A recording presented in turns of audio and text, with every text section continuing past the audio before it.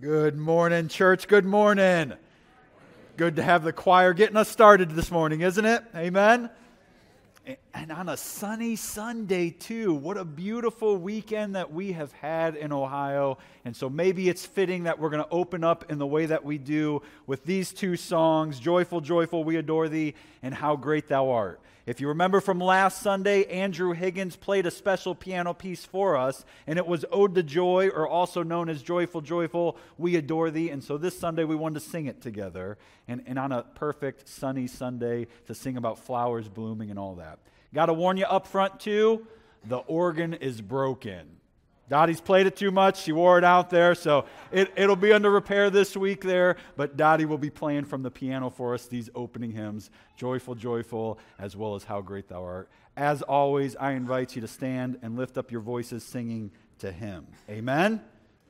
Stand as you're able.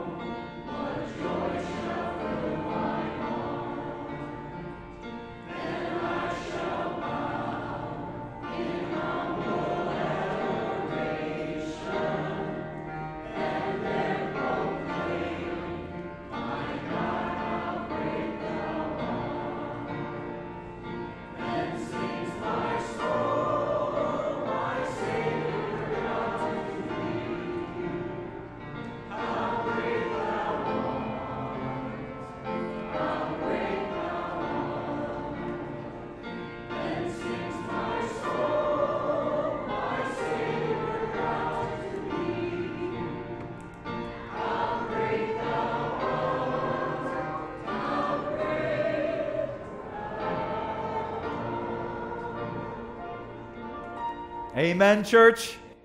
Fitting song on a sunny weekend?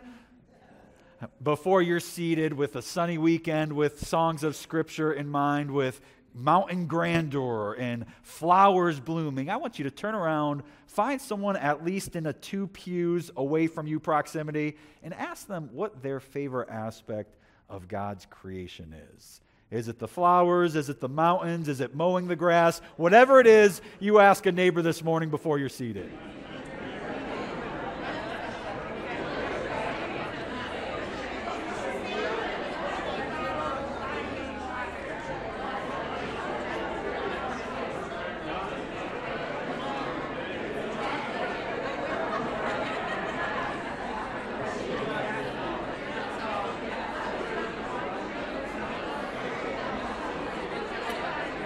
And then you may be seated. You may be seated.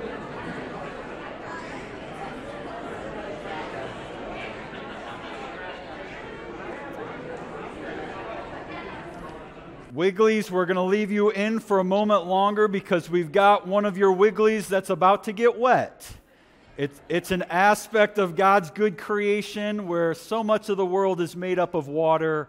It reminds us of what God wants to splash into our life. And often we do that at key stages in our Christian journey, either early on or coming to faith in Jesus Christ, as water is a symbol of that greater splash of God in a life. And so, church, I want to direct your attention to that pink insert that should be at the end of your pews, or if not, follow along. But we've got Chase and Leah today that want to take a meaningful step on behalf of their daughter, Abby, that we want to celebrate as a Christian family today. And so, brothers and sisters in Christ, I want to remind you what baptism is about. It's through this act that we are brought into Christ's church. We're incorporated into God's saving activity in the universe, and we witness the new birth by water and the Spirit. It's this free gift that is the gift of God for all that have faith to receive it as a gift itself. And it's that gift that Chase and Leah want to enter into with Abby in mind. And so, Chase and Leah, I want to ask you a series of questions about what kind of environment we're going to be raising Abby in and what we want to be the heartbeat of her young life together. Do the both of you believe in the triune God as revealed in Father, Son, and Holy Spirit? If so, say, I do. Do you repent of sin, rejecting Satan's influence on your life and desiring to die to sin and to live for Jesus? If so, say, I do. Do you receive Jesus as your Lord and Savior, identifying yourself with his death and resurrection and allowing him to run your life? If so, say, I do. Do you promise to serve Jesus' interests in the lives of people and to live as his disciple in union with his church? If so, say, I do. Will you therefore accept as your privilege and your responsibility to live before Abby a life that models God's love and the good news about Jesus until she professes personal faith in Christ as her Savior and is developed as a disciple of Jesus? If so, say, I will. And will you be careful that she be taught the truths of Holy Scripture, that she learn to worship God both publicly and privately in order that she may receive God's grace for herself? If so, say, I will. As we invite all families to do, and Chase and Leah have done, is to pick out a life verse, a certain section of Scripture that they're going to remind their daughter of often as she goes throughout her growing and maturing process, and to point her back to a walking relationship with God. And so Chase and Leah have selected a verse from Philippians. I'm going to take. Before we dive into this passage from Philippians, I wanted to look back at 1 Samuel chapter 25, verse 3. Here you can find the name Abigail, and she's described as a beautiful and discerning woman. And we wanted to find a verse that highlighted these characteristics. So, Philippians chapter 1, verse 9 through 11 reads, "It is my prayer that your love may abound more and more with knowledge and all discernment, so that you may approve what is excellent, and so be pure and blameless for the day of Christ, filled with the fruit of righteousness that comes through Jesus Christ, to the glory and praise of God." Amen. Amen. Good verse. Good verse. It's with that verse in mind and the faith of your parents in mind, Abby, that we do what we're about to do next. She's splashing towards the water. She's ready for this, huh? Abby Packard. It's in the name of the Father, and of the Son, and of the Holy Spirit. Amen. Let's pray for this precious girl. Dear Lord, we thank you for this life of Abby, and we thank you for the faith expressed of her parents today. We just want to pray over that Philippians passage over this young life. What a quality prayer for their daughter, Lord, that she may live in love, that she may grow in what it is, the knowledge and understanding of God. We would pray that for this girl at the start. May you be splashing that into her life as she remembers this day, the love of God pouring through her and the wisdom and the knowledge of God to guide and direct her. We pray this life would live for the glory of God, that through Jesus she understands some things about herself and her world and ultimately what you saved her to. Lord, we just pray that that would take root at a young age for this girl. Even as she's leaning back and looking up to you, may that always be the posture of her life, Lord.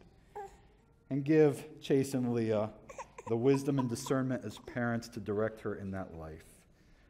We thank you for a daughter that's reaching out to them even now, Lord. And we pray that doesn't leave her as they guide and direct her in this gamut of life. Thank you for Chase and Leah. Thank you for their journey and the invite of a friend and a neighbor who invited them to church and what you've been doing through their lives as a result of that. And we just pray through this church you would continue to minister to their whole family. We ask this even at Abby's baptism in Jesus' name. Amen. Abby, we got to get to be better friends there, huh? She's not allergic to the water, for the record, okay? Congregation, it's not just Chase and Leah that make a commitment on this occasion.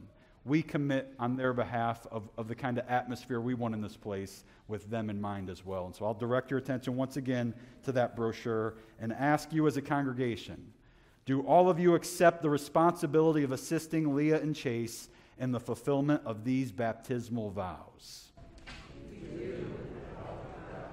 Congregation, I commend to you, Abby, to your love and care. Will you live before her a life that models the good news of Jesus until she professes personal faith in Christ as Savior and is developed as a disciple of Jesus?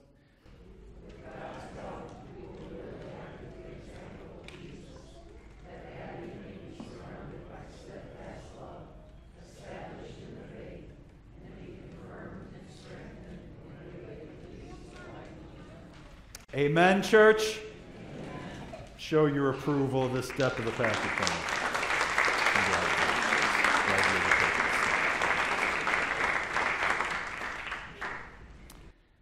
As the Packers are heading back to their seat, we're dismissing Wiggly worship for age-appropriate worship. For this service, it's any child ages 0 through 6th grade.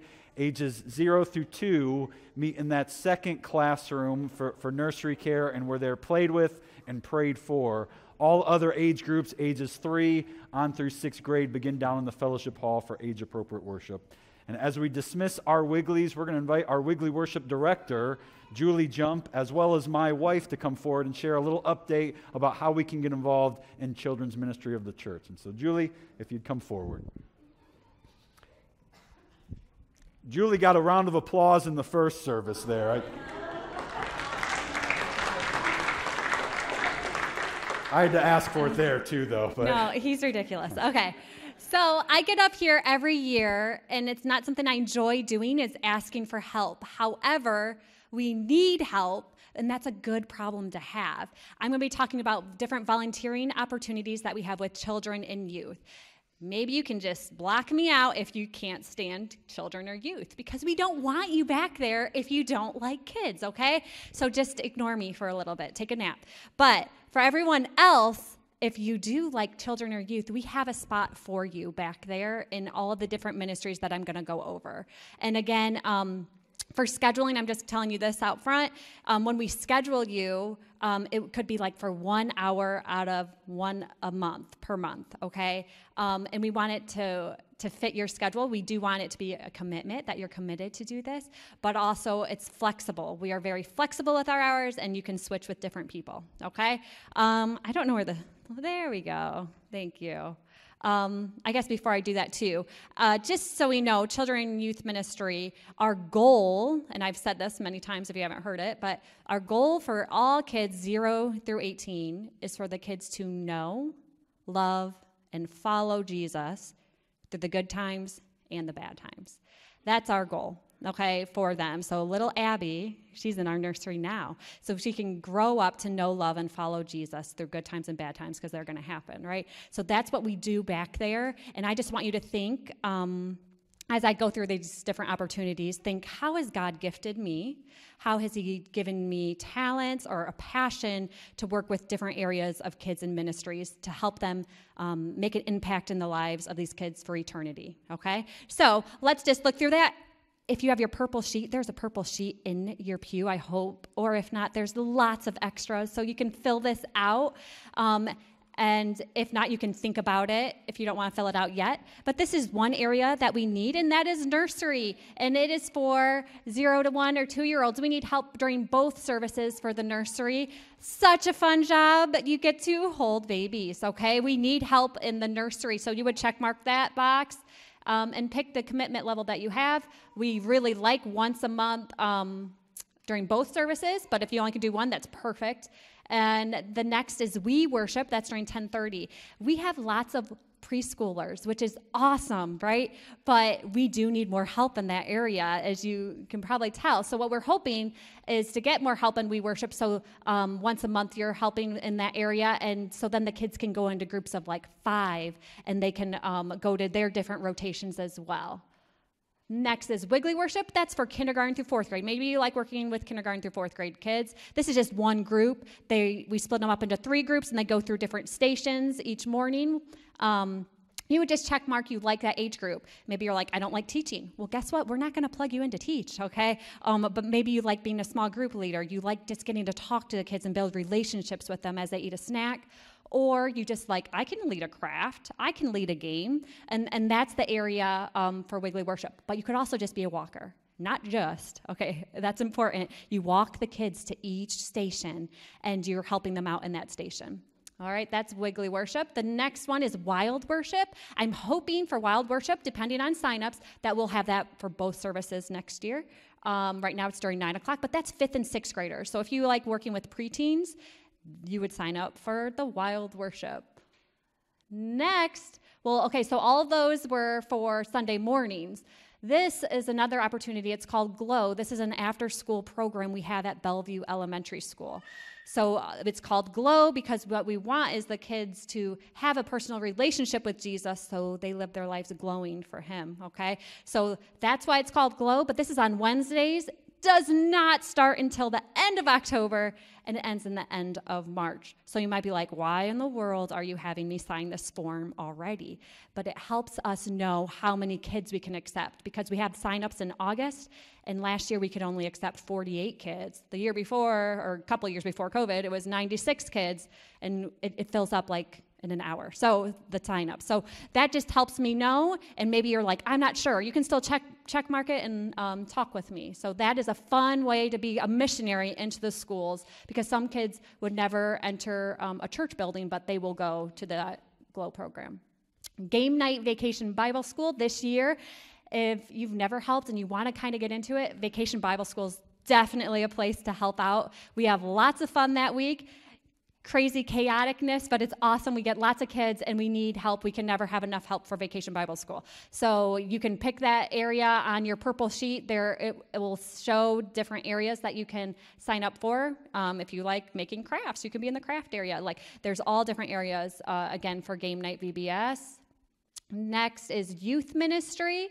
So maybe you don't like babies, but you can talk to the senior girl about her boyfriend breaking up with her who's crying, okay? There's so many different ones. There is not one area of these, and areas of ministry better than the other or more important than the other. Maybe you are with babies, or maybe you are with those older kids. And for youth ministry, we do meet twice a month, starting at, we'll meet all summer, but in September, a lot of your commitments don't start until September.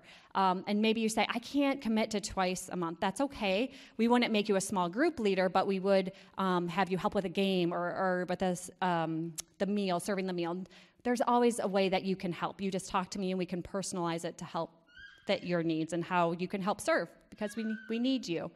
Lastly, there's a summer donation board in the back that has Post-it notes. If you wouldn't mind, that's a huge help to us for summer. We have summer Wiggly Worship Camp, we have summer youth group, and we have our vacation Bible school. So these items just help us towards that. You just take a item or two and you go and purchase those items and you bring it underneath the board, and that's just a really huge help for us. So I hope you can consider filling out that purple sheet or pray through it and turn it in whenever you're ready. All right, I'm done.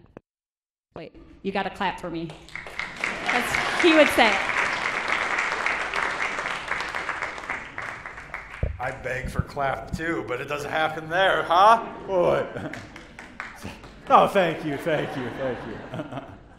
So some needed areas, and as we've said before, to be a kid church, you need a lot of help in kids' lives. And so this is some of the ways that we can plug in. As long as we've got the heart to do it, there is a way that is needed and to help in that. And so see that purple form, be filling out that purple form, turn it in there, because there are areas to plug into people's lives and to pass faith to the next generation. Speaking of faith to the next generation, just some things to keep in mind with summertime ahead.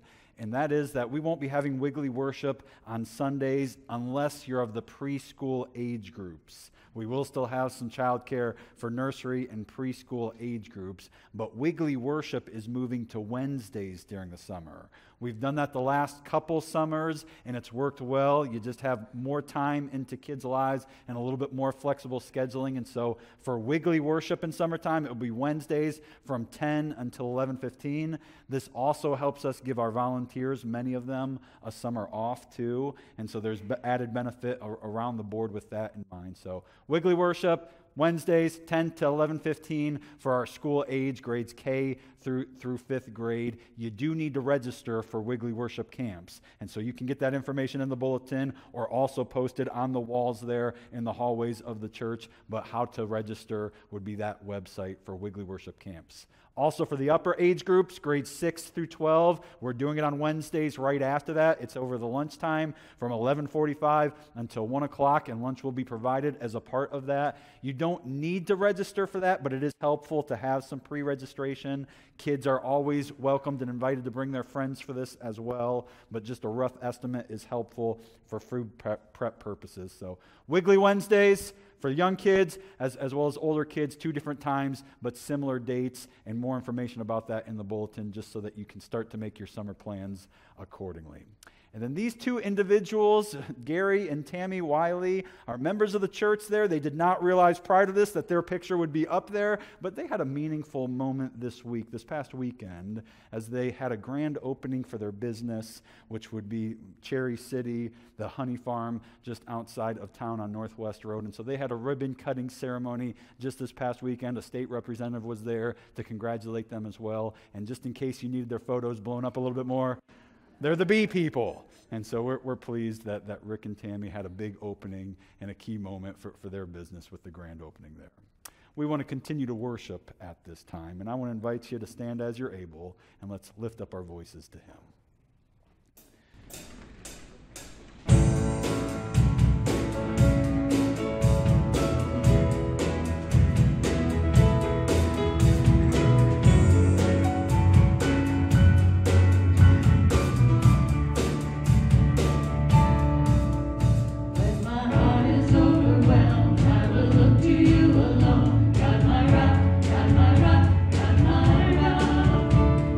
Stand when others fall.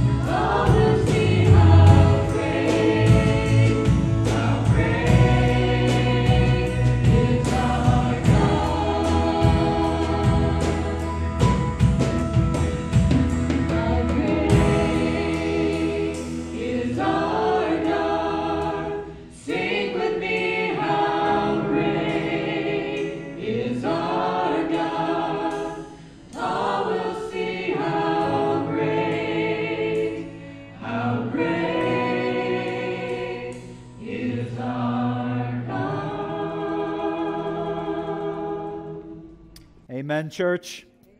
Amen. You may be seated. We have simply, as just a reminder of how great our God is, been going through his good book to us. And in the course of 2022, we're going to complete the Gospel of John from cover to cover as a part of our Sunday morning service. And so a different member of the congregation has just been reading a chunk of the Gospel of John each and every week that we've gathered to worship. And today we're pleased to have Dreama Phillips. Usually sits in the balcony, front and center this week there. And so Dreama, if you would lead us in the Word of God today.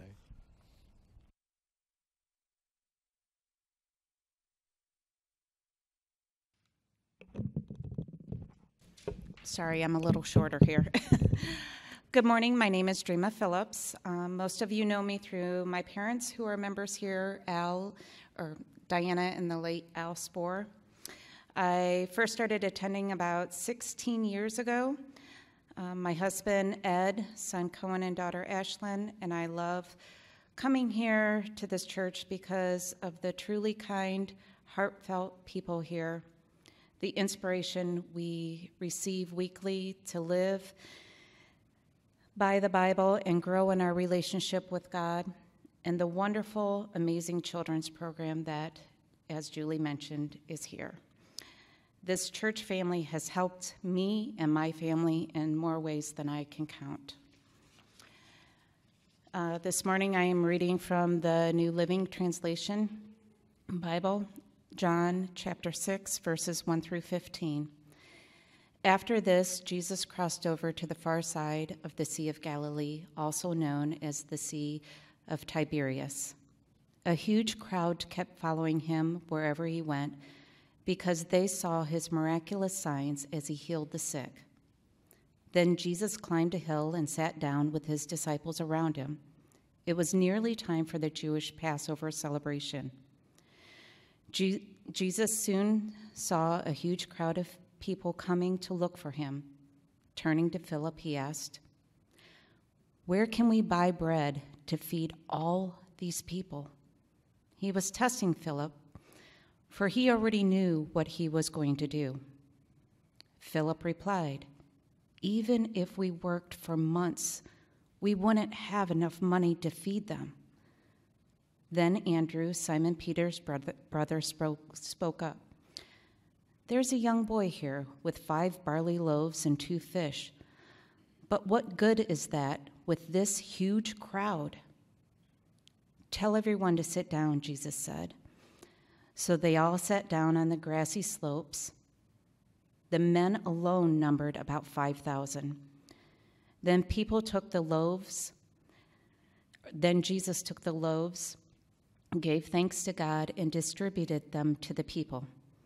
Afterward, he did the same with the fish, and they all ate as much as they wanted. After everyone was full, Jesus told his disciples, "Now gather the leftovers so that nothing is wasted." So they picked up the pieces and filled 12 loaves or 12 baskets with scraps left by the people who had eaten from the 5 barley loaves. When the people saw him do this miraculous sign, they exclaimed, "Surely he is the prophet we have been expecting." When Jesus saw that they were ready to force him to be their king, he slipped away into the hills by himself. This is the word of God. True that. Thank you, Dreama. Thank you. And not always does the scripture patches tie into the sermon, and yet this week it will loosely. Jesus has done it again. 5,000 people listening to his teaching. They're hungry, and he takes 5 loaves and 2 fish and feeds the crowd with it. That ties into how God's created us, not just for bread alone, not just for fish sandwiches, but for something else that's the scriptures, which is the series that we've been in for the last couple weeks together. So I will remind you, church, we're in the midst of a sermon series about how to understand this book known as the Bible. What is the Bible? What's its place in our life? And how do we get in this book in a way that is the needed nourishment for life that God has designed us? And so a couple weeks back, we launched off with this by dealing what inspiration of Scripture is. What does it mean when a Christian says that the Bible is the inspired Word of God? And we've heard of other sacred stories, the Quran, the Book of Mormon, the Vedas. Different world religions have their own word of God. What is it that makes the Bible different than those other books? What does a Christian mean when they say this isn't just a good book, but the God book? We talked about that a number of weeks back as it related to understanding the Bible. And then we understand the plot line of Scripture. From creation to fall to rescue to reunion. You want to do it, don't you? We won't do our exercises for time's sake today, but we know the storyline from Scripture of creation, fall, rescue, and reunion, and how that plot moves the passages forward and giving the point and the understanding. We talked about that a number of weeks back. And then last week we began part 1 of getting in the kitchen. Understanding God's Word and how do we prep this cuisine that God has given us in the context of Scripture. And so I will remind you from last week that we dealt with this passage. This is why it ties into what Dreama just read a moment ago. Because Jesus would say as a part of his temptation narrative, he cites Scripture to remind us of Scripture's value in our life. Jesus says, it's written, man shall not live by bread alone. Not that there's no place for bread, but not bread just alone, but by every word that proceeds from the mouth of God. That's the passage we'll look at yet again this week. So read it one more time with me. Matthew 4:4. Let's read it together, church. But he, that is Jesus, answered, it is written, man shall not live by bread alone, but by every word that proceeds from the mouth of God. This is Jesus who's saying this. That same one who fed 5,000 with 5 loaves and 2 fishes. Jesus knows the importance of bread, right? This is the one that did a miracle with 5 loaves and 2 fishes. He knows physical creatures need physical food, but not just physical food, not just bread alone. And so that's why he pairs this passage with bread alone with this need of some other sustenance, some other sustainment, the Scriptures themselves. We need every word that proceeds from the mouth of God. And so as I said last week, that I'll remind you of this week, without this book, you will starve or you will stall in your walk in relationship with God. We need this book. Just as physical creatures need physical sustenance, if we're to go anywhere and grow in our walk in relationship with God, then we need the nutrient that is contained in that book. And so as we started last week is, how do we get in this book? Some recipe for success about how to understand this book, and some tips from the kitchen that I've just picked up on in 2+ decades in this book that I'm just trying to pass along to help us get in the book or grow further in this study of God's Word together. And so I'll remind you, what we began with last week is the recipe for success with this book. That is that we need to come hungry. We need to come with an expectation that this is God's Word and God speaks to it into my life. And so we come with this wanting and this desire, this hunger to hear from God through this book. We got to check the ingredients, the importance of context with this book, because there have been some in the church and outside the church that have abused that book before. You can make the Bible mean whatever you want it to mean, and that would be the wrong meaning. We want this to be God's Word, not my word that I'm forcing God's Word to speak into. And the only way to do that is to do the contextual work needed to hear from God rather than to hear what my voice is put into it. There's some tools for the trade in the kitchen, and that's what we're focusing on today. What are some tools for the kitchen that's going to help us get into God's Word? And then we got to remember we got to combine it together. God's timeless truth really is timeless, which means it's just as relevant in the year 2022 as it's ever been. And so we've got to combine what His truth said in that day for how it applies to our day today, and then we got to consume it. That is to not just hear God's Word, but do God's Word. God's Word isn't just there to make you smarter. It's there to change your life and orient you in His direction. And so how do we live into that? That's the recipe. Now here's the tips that we were gleaning from the kitchen from last week. We approach this book with prayer. Because it's a divine book, we need divine help to understand it. And so we ask God, help me to understand your book. We got to start chewing off whole sections of Scripture. There's a time in our growth and early on where we need vitamins, right? Flintstones, they're tasty and they're nutritious. But as we journey, we don't want our only experience for nutrient and vitamin to be the Flintstones, right? Because there's a Thanksgiving feast that needs to be spread. We want to sink our teeth into that someday. And much the same way with Scripture. Devotions are those Flintstone vitamins. They help you, they nourish you, they give you some needed growth in the faith there. But eventually we want to come to a day where we're reading God's word for God's word, sinking our teeth into what does Romans say, or the book of Genesis, gnawing on that for a little while there. It grows us and matures us in the faith. And so those are some helpful places to start with that whole foods in mind. Last week we talked about the value of knowing the whole story. That's been part of my life journey with the book, of the value of reading it from Genesis to Revelation, and doing that regularly just helps give you that bigger picture perspective about where God's plot line's moving along. But however we read it, sometimes we need to read it slowly. And this is that big seminary takeaway that's going to save you 3 to 4 years of your life and thousands of dollars, right? If you just read the book slowly, word for word, phrase by phrase, and think about what God is revealing through that phrase. That's a tip in the kitchen that will help you in Scripture. Always have on the back of your mind 2 questions whenever you're approaching a passage of Scripture, and that is, what does it say about God? And what does it say about me, myself, or the world that I live in, society at large? What does it say about God, and what does it say about me as we're thinking through Scripture helps us to unlock what Scripture is meaning and apply it for our lives. And then the value of a good translation. I advocated King James Version probably isn't for most of us, unless you read Shakespeare regularly or really dive into Beowulf. That's your book there. If that's not your genre, then you should probably be reading the NIV or NLT. Because while God's truths are timeless, language always changes. And so if you're using the language from 1611 King James Version, then I better see you walking down the street saying, "These and thous, how art thou?" And none of you speak to me that way, so you'd probably be more with an updated language like the NIV and NLT. Timeless truths, but in today's language with that in mind. And then lastly, we closed with this question: when confused, come back to the canon. That is, that there are some confusing sections in Scripture, and the way to help us understand those confusing sections is we got to let the Bible help us understand the Bible. Go back to the canon of Scripture itself. That's where we left you off last week, and I want to move you forward to 7 more tips from the kitchen real quick. 7 more things that I think will just help us unpack this grocery store of a gamut that God has got in His Word. And before we launch into that new direction, I do want to say, part of my fear as I've been going through the sermon series is I hope that I've not come across with too much information that gives you to the point where you're like, must take a professional to understand this book. Because this is a lot of information, this is a lot that he's thrown at us. And if I've given that impression, press delete, okay? This book is for you. This book is not for professional preachers and missionaries or just people in full-time ministry. This book is for everyone. It's the Word of God for the people of God.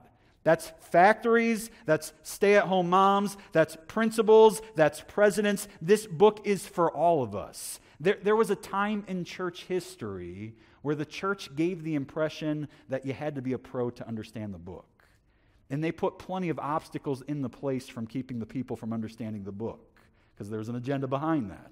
And so the book was written in Latin. They didn't want it translated in the masses of other languages, because if you keep it in the language that only the elites know, then not everyone knows the power that's in this book. And so they purposely tried to keep it that way. And there were people that came along, people like the ranks of John Wycliffe and William Tyndale and Martin Luther, that said, no, this book is for everyone, and so we need to get this in as many languages as possible so that they get God's truth that's translatable in every language. And so William Tyndale was one of those men that gave his life for this cause, that said this. In a time in church history in the medieval period, he said, "I defy the Pope and all his laws. If God spare my life ere many years, I will cause the boy that drives the plow to know more of the Scriptures than you." What's Tyndale getting at in that quote, except to say that the plowman can know just as much of God's truth than the Pope can? And he was all about getting the plowman that word in his native tongue in that way. This book is for all of us. This book is for all of us, and it is to nourish you, to grow you, to help you to go in your walk with God, places that you will never get at trying to do it in your own strength. You need this nutrient. You don't live on bread alone, but on every word that comes from the mouth of God. And so this Bible is our bread that helps move us along in this journey of God. We need it. And so please hear all of these tips from the kitchen as to just try to help you take that step further into preparing more God's Word and the cuisine He's cooked up for you. And if this book is new for us, I mean, how do you start in the kitchen? Scrambled eggs, right? It's just crack something open, one ingredient, let's stir along. I don't know what of these 14 points is your one ingredient, but you start there. And if you've been scrambling eggs for a while, then maybe it's time to try Eggs Benedict or a step up. You get the point there? And so wherever you're at in this journey, you start where you're at and then let's grow and let's get deeper. And so hopefully these 14 tips are just some help through the decades of ways that might get you deeper into God's Word to prepare the meal, the feast that God has graciously given us through His book. And so let me give you 7 more, okay? One of those, piggybacking off last week, what do we do with the tough texts? How do we troubleshoot the tough texts in Scripture? 70% of the Bible, and yes, all statistics are made up on the spot, okay? But 70% of the Bible is easy to understand. Their stories, their narrative. You can understand a shepherd boy slinging a stone that hits a Goliath and chomples him down. Like that's easy to understand. We get the flow of that narrative. But there are sections of Scripture that will take a little bit more work, or that seem to be sending mixed messages. It says it here in this way, but it's played out differently in this way. What do you do when there's mixed messages in Scripture itself? Well, let me give you 3 things. What's behind these? First of these, when the plain sense makes sense, do it hence. There's a lot of Scripture that just makes sense. What we don't want to do is do what it actually says. And what I'm saying there, if it makes sense, you do it. This book's not to just be heard, but to be obeyed. So when the plain sense makes sense, do it. Do it hence there. But what do you do when it's troubling? You got to go to step 2. In the complex, think context. And that is like grammatical context. What does this word mean? How do you define it? How does this word equate to the greater phrase or the sentence structure? The passage itself, that's grammatical context. Historical context, what's their historical setting? Why are they having to write to this issue? What's going on historically that's going to help me understand this passage? Canonical context, that's how does this passage fit in the greater storyline of the Bible itself? That will help us understand it. Literary context ties in with grammatical context, the words themselves, and the literary arrangement. When we're confused by something, we got to go back to the context and do some digging at times, which lets us to that third principle, let the Bible help you interpret the Bible. These are helpful principles, but they're principles. And so let me illustrate it with a specific issue in the church of a different decade there. We've dealt with some powder keg issues in the sermon series. Talked about human sexuality a couple weeks back, and so why not bring up the issue of women in ministry this week, huh? Shall we do that there? Women in ministry, and what's the take on women in ministry, and what's the Bible say about women in ministry? If you're connected to church life, some of you are laughing. You're like, uh-oh, where's this going to go there and all this there? If you've been connected to church for any length of time, you know there's certain denominations that will ordain women to pastoral ministry and certain that will not. The Methodist Church is a denomination that will ordain women in ministry. They can be your pastor, and we've had pastors prior that have been women. Other denominations, you can't. Catholics, some Baptists, non-denominational, that will not ordain women in ministry. And so how does all this go down? Can I first say, first and foremost, I believe in God the Father Almighty, creator of heaven and earth.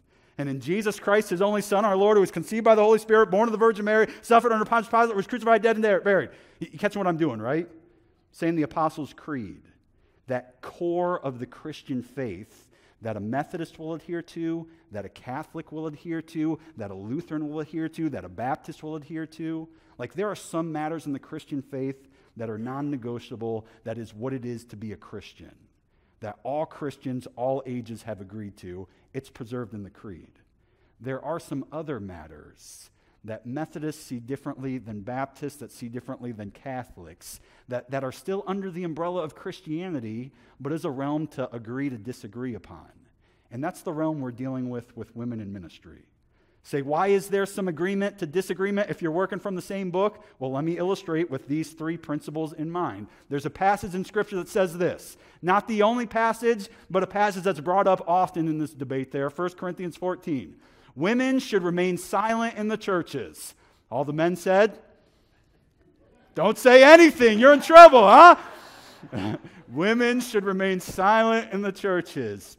They're not allowed to speak, but must be in submission, as the law says. If they want to inquire about something, they should ask their husbands at home, for it's disgraceful for a woman to speak in the church. It's in the book. It's there. And obviously we've broken that today, right? My wife gave an announcement about children's ministry. Dottie and Kathy have led us in some worship music. Dreama just read the scripture passage. They clearly weren't being silent in the churches. So what's gone down in this passage, and why do we do this differently? Because the plain sense meaning seems to be that women are to be silent. But where we have to take this is the gamut of what's all of Scripture say about womanhood and involvement in the churches, because there are times that this seems to be a mixed message. This is where we got to dig into context. Whenever there's a confusing point there or an alarming point, you got to think context. And the context behind 1 Corinthians 14, this immediate passage, has to do with some disorder that's going on in the Corinthian church. People are showing up to church in Corinth, and it's just chaos. And everyone's speaking out of turn, and there's no common communal worship that's taking place because there's this, and it's disorderly. And so Paul, in this passage, is dealing with some orderly times of what we need to do so that the community can worship together. And I venture, one of those odd phrases in this is that a woman should ask her husband at home. Well, maybe some of the historical, cultural framework that Paul's dealing with here is that in the day of Corinth, women weren't the educated masses of society. Men were. This is not right or wrong. This is just the context that he's dealing with. And so maybe part of the interruption and disorder was women asking questions that could have been answered or not laughed at by the group if she just saved it for lunchtime rather than mid-sermon shouting out her question or comment. That might be part of that. That's what some scholars argue is part of the reason why they're asking women to ask their husband at home. Larger context than just 1 Corinthians 14. There's disorder that's taking place in Corinth, but larger context, we should be asking questions because before chapter 14, there was 1 Corinthians 11 that said this, "But every woman who prays or prophesies with her head uncovered dishonors her head. It's the same as having her head shaved." So he's dealing with something else with head coverings, but he's saying in this passage that a woman who prays or prophesies. Like what's taking place in Corinth is that there's women in ministry. They're leading prayers. They're prophesying. They're preaching at times there. And Paul doesn't seem to take offense to this here. He's dealing with another issue that he deals with it later on with disorder in worship. So even in the larger context of that book, you see that there's women's involvement in some way in the ministry that's taking place in Corinth that Paul's dealing with. Trouble that with an even larger context. Paul, not to the letter in Corinth, but in other churches he writes letters to, he praises women for their involvement in their leadership in certain local churches. Priscilla and Aquila, maybe some famous names in the Bible. It's actually, Priscilla is the woman's name. It's very unlikely that you put a woman's name before the man's name in Paul's day and age. But he's writing to Priscilla and Aquila, who are used to teach Apollos, another big figure in the early church, and he's praising them for their teaching. Not being silent, but passing on the faith to another church leader. And so when the gospel message, when the Bible is sending mixed messages, and I say mixed message, it's seamless message there, but it might seem from appearance as a mixed message, you got to see all the context in mind, including with how the Bible begins. Remember Genesis, when human beings are first introduced? It says, God says, let us make mankind in our image. In the image of God, he created them, male and... There wasn't a male, yes, female. No, it was both male and female as image bearers of the God who was making them. So you got to read the full gamut of the book there, I think, to understand why... the reason why the Methodist Church has taken the church. Easter wasn't that long ago even. One last point with that, right? Easter wasn't that long ago. Jesus rises from the dead. He gives a message to the first witnesses who were what gender? And he tells them to tell the boys, right? I got a message for you. Go tell the disciples that I've risen from the dead. Proclaim the message of the resurrection. And he gives that task to the women. So whenever there's something in Scripture that says something shocking but doesn't quite jive with the rest of the gamut of Scripture, there's where we got to do those troubleshooting of the tough texts and those three principles in mind. There are some issues that are consistent in the Old Testament, consistent in the New Testament, and we want to say are inconsistent today. That's not what I'm referring to. When there is a consistent message in Scripture on something, then our act is to do it hence, not to find a way around that. But there are some messages in Scripture that aren't quite consistent throughout, and there's where we have to do some extra digging. Why is this not consistent? What's the backstory or the context behind that's making this in that way? And women in ministry seems to be one of those examples. So, principles there with an illustration. Let's give you some more cutlery in the kitchen. Number 9, get a good study Bible. A good study Bible. I advocated last week with a translation of a Bible. The NIV or NLT are usually easily readable translations. A study Bible is made in those translations, but what it does is on the top part, it has the biblical text. This is the Word of God, the actual biblical text itself.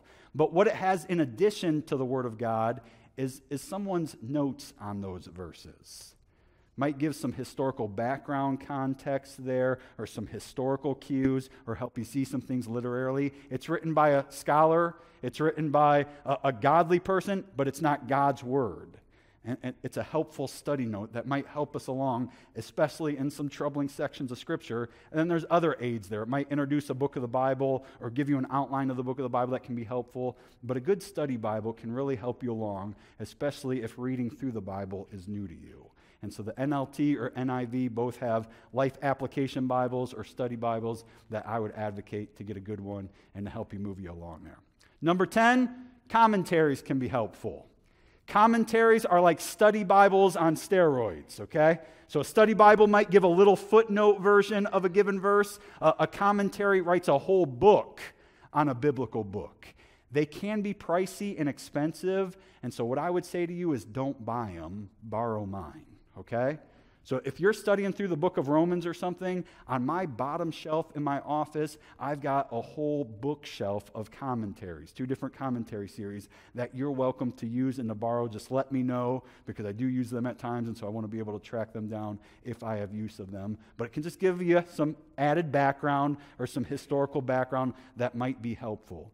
If you are wanting to invest on one on your own, the Moody Bible Commentaries a number of years back gave a single volume commentary, and so it gives little nuggets throughout all 66 books of the Bible. That might be helpful. I've never used that myself, but my mother got that book a couple years back, and she's found it helpful, and so I kind of give that on her whim there in that way. That might be a succinct commentary, but more lengthier ones that can be found on my office that can just give you some background of the Bible story itself, especially with confusing passages. This is something I do regularly. This word studies, commentaries, I use maybe 50% of the times in sermon prep. If there's a passage that I'm really confused about, I might consort it, but by and large, I don't use them in a week in, week out, and I certainly don't in my private devotional time. But this I do regularly, and it's word studies. Back in the old days, 10 years ago, when I was in seminary, they used to drop this book called a lexicon on our laps there. And it's just a big book there. It's got the words there. This one's a Greek lexicon. You'd have to get one for Hebrew as well for the Old Testament words there. But it's just a list of every word in the Bible there and looking it up, the cross references to that. And so you just got to use this like you would use a dictionary for Webster's or something like that. Easier resource for us, website called blueletterbible.com. This hasn't been open since seminary, just confessing, okay?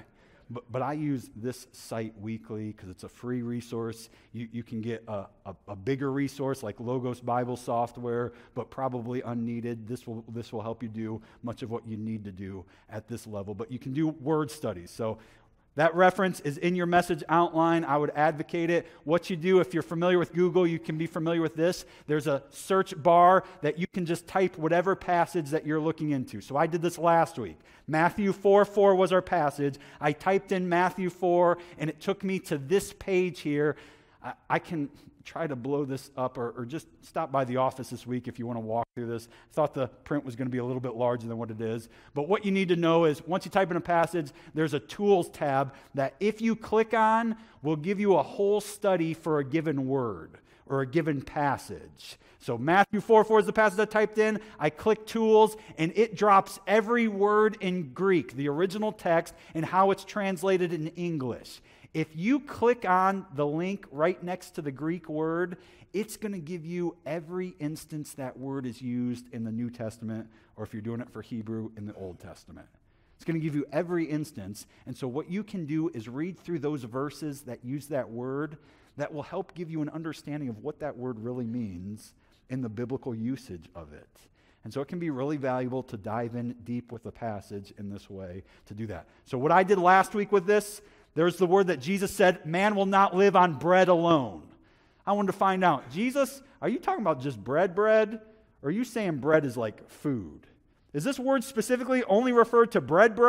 Or is this, you don't live on food alone? So I clicked on that word, and in the dictionary usage, it's often used, yes, as bread, but it has a bigger meaning of food in general. And so Jesus is not making a gluten-free statement or to do gluten in the statement. He's talking about food and the physical body's need for nourishment. This is food he's referring to, and as he's comparing it to Scripture, our need for consuming God's Word. And so it's not just bread. That helped bring about that meaning for me, for that word usage. So Blue Letter Bible, helpful reference. There's more that could be said about that, but we won't say it for time's sake today. Point number 12. This is another one to gold star. I will tell you, if you take away nothing of these 14 tips, you need to pray, you need to chew off whole books of the Bible, and the number 3 on my list that I really want you to jot down is this one. There's another website called The Bible Project. If you're in our year-long Bible study, we use this monthly as a part of it. On certain times in worship on Sunday, we'll pull out a video from the Bible Project to use to this. Mark and Jane Motley were 2 students that took the year-long Bible study about 6 years back when we last offered it, and they introduced me to this. I had never known of it until they passed it along forward to me. Great site that gives you large overviews of biblical books or biblical themes. And so it's called The Bible Project. You can Google it or just type in Bible Project and it'll take you to this site. There's a tab at the top of this site that's called Videos. Click on that and it'll give you video libraries. The one that I use most often is overviews on biblical books. And so every book of the Bible, there's 66 of these videos, every book of the Bible has a broad overview book. And so what I advocate to you to do is, when you study Scripture, hey, I want to read the book of Genesis. What I would tell you to do is go to the Bible Project, click on the Genesis video. It'll be about 10 minutes long. It's going to show you from Genesis 1 to Genesis 50 what this book is about. And then read the book yourself. You ever go to a movie and you just want to know what the synopsis is before you get into the movie? Because it's going to help you understand the movie a little bit more. You don't do that if you want a spoiler alert, okay? But if you're wanting to preview a movie before seeing it, you might do that. That's like what this is. It's going to help you get more out of the movie that you're seeing because you know how it begins and you know how it ends and you know the key turning points within it. And so I would advocate this site there. 10-minute videos for each biblical book, though, but it'll help you give a bigger understanding. Watch it before, watch it after reading. It'll just help give you the perspective of what you've read through in that way, especially leading in and beginning in a book. Point number 13. That just sounds intimidating, doesn't it? Point number 13, just 2 more, okay? This one will be quick. Read it or audio it. Read God's Word or listen to God's Word. I know one of the things that keeps some of us back from God's Word is we just say we're too busy. And I'm not even going to challenge that pushback, but I'm just going to say, is there a pocket of time that maybe you can't sit down before the book, but that you're commuting to work? Or you're dropping your son and daughter off for the 15th Little League practice this week, and so you're in the car in this way? Like what is a pocket of time where you can just listen to God's Word then as you're going along? Working out, whatever it is there. How do we listen to God's Word? Because we know that God's Word is our needed nourishment for our journey with God. And so it's our task of how do I get the nourishment in the system? And reading it for many of us in the literate culture is helpful. I find it helpful to read it. I need the black and white before me, and it helps me go slowly and see some things. But audioing it isn't a cop-out version. As a matter of fact, for the first 1,500 years of the church, the major way to access God's word was through listening to it. The printing press wasn't invented. Gutenberg didn't do the movable type yet there. And so the only way that we had access to mass copies was to hear it read in public reading kind of settings there, to do God's word into it. And so there's no cop-out in listening to it. And today in the year 2022, we've got a lot of different ways that we can access listening to it. The YouVersion is a Bible app that I have on my phone. And as a part of that there, the YouVersion Bible app, you can click on that, and there's some audio features within that app where you pick the passage of Scripture and it'll just read it for you, even in different voices. My voice isn't one of those voice options on that, fortunately, there, but there's different voices that you can have for that there. And so the YouVersion might be a helpful way to listen to it. They still make CD translations or MP3 downloads there. And so I just advocate that there's sources out there to listen to it if this is the way to get us introduced into God's word and that needed nourishment of life. Last point here, okay? For the record, I think 14 points is the record for us here. So last point here is that the person is the purpose, not the page. In reading God's word, don't get lost that the point behind all this is getting to know this God who made you, this God who designed life and genuinely knows how life works best, what works and what doesn't work. It's getting to grow closer to him and this walking relationship with him.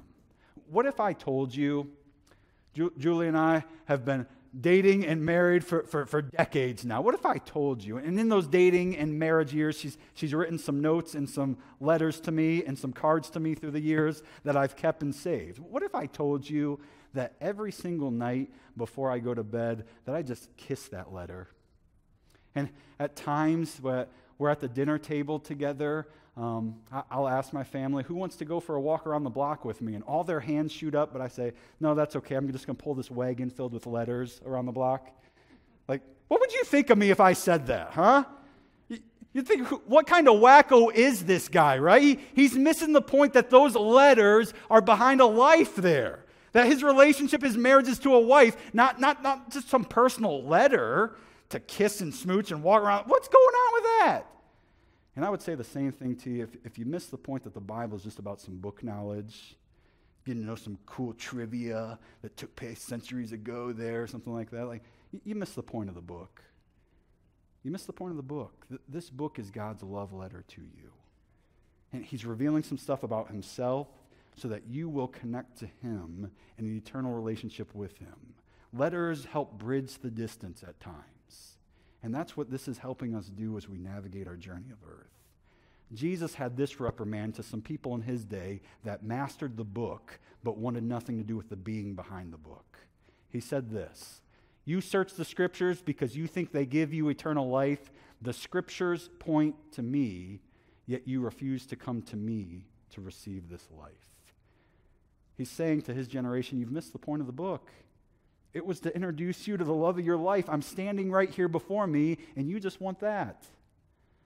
This book, in the meantime, is our way to him. But never lose sight that your walk in your relationship isn't to some trivia pieces. It's to a being behind it all.